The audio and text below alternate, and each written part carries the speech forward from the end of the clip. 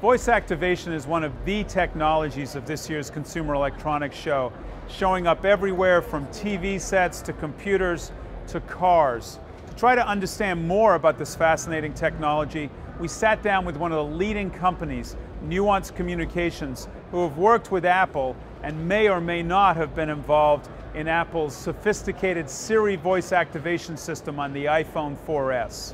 Dragon TV, change to CNN.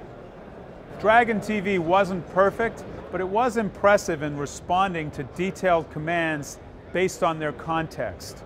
The company also announced that it will be working with Intel to bring voice activation to the new Ultrabooks that will be coming out later in the year.